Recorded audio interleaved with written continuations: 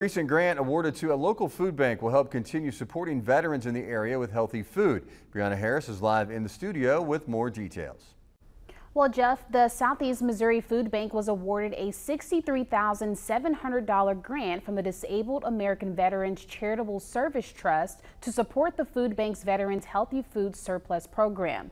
According to the SEMO Food Bank, they began providing boxes of food to veterans in 2019 through a partnership with the John J. Pershing VA Medical Center in Poplar Bluff. The program expanded in 2021, serving 75 veterans each month.